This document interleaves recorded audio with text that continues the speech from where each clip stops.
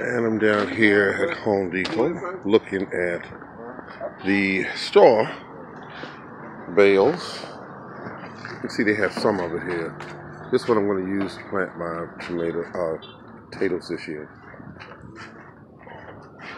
And it's kind of pricey.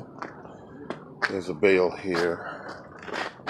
You can see the divide. There's 2 bales there. You got to pick out which one suits you. This one looks bigger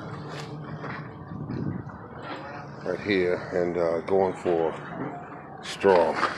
I can't believe this price. This is the highest on the one for straw.